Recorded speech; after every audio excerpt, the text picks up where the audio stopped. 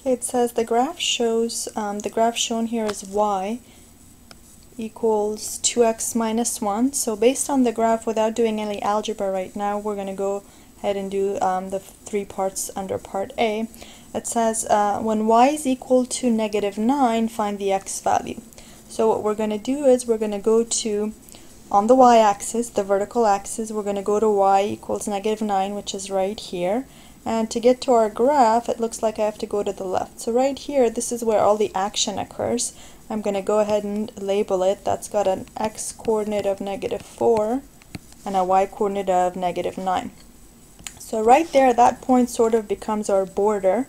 I'm going to go ahead and make a border there. And I'm going to call that the border. Ah, it moved. Okay, so that's my border. And now, the first part says y is equal to negative 9.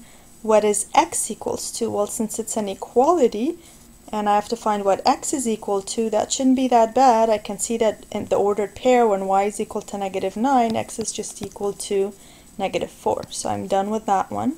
The next part says, when is y less than negative 9? So when is the y value less than negative 9?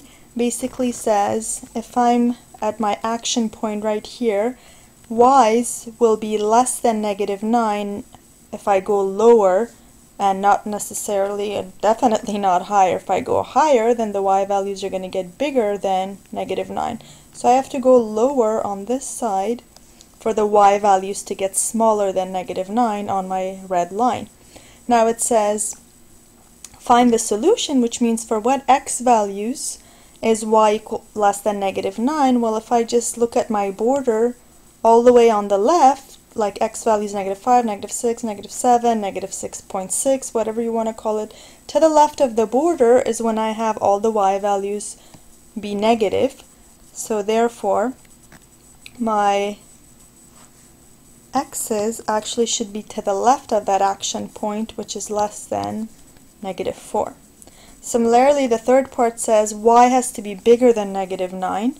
So if I go and I look at this action point, the y's have to be bigger than negative 9, which means I have to go higher to get the bigger y values. And those bigger y values pretty much occur in this region as far as the x's are concerned. So it happens to the right of my border. In other words, when x is bigger than negative 4. Now, this inequality less than matches up here with this one less than, and this greater than matches up with this one greater than. That's not always going to be the case, so please don't memorize that and go ahead and analyze the graph piece by piece.